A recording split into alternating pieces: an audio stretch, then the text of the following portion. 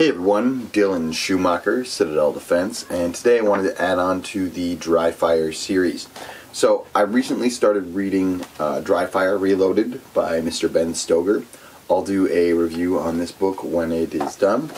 But there was one thing that I picked up the other day that I thought was extremely helpful, and I wanted to continue to add to this Dry Fire series. So that is, when it comes to striker fire guns, right? Glocks and whatever, when you're dry firing, you can usually only use the trigger one time, and after that, it's a dead trigger, right? And you gotta reset the gun in order to work the trigger. So I always was confused. You know, I'd like to practice shooting multiple times or whatever, and there's just no way to do that in dry fire, and that just sucks. Well, it turns out there's kind of a workaround.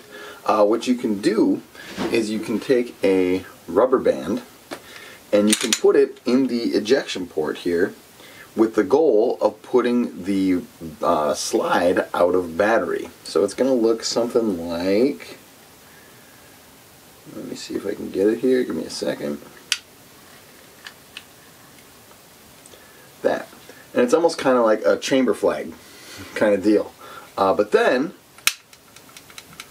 I can work the trigger multiple times. Now it's not perfect, you don't get the break, it's a little mush, right? It's your slide's out of battery, that's what's going on. But with this, I'm able to practice multiple shots on a target, right?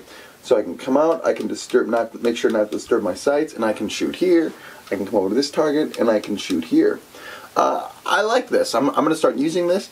Again, it's not a perfect solution. It's dry fire. It's not live fire.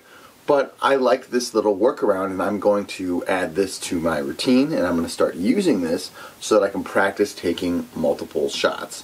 What he suggests in the book is to just pull the trigger really hard in order to, again, simulate working through that trigger break and making sure you're not disturbing those sights, because that, of course, is the most important thing when you're pulling that trigger straight into the rear. Excuse me. And it's the reason we practice it so much, is so that we don't disturb the sights when we pull the trigger. So, I thought this was a cute little workaround. I thought it was fun, and I am looking forward to utilizing it a lot more. I think it's going to be extremely helpful in my dry fire training, and I hope that you add it to yours. Do brave deeds and endure.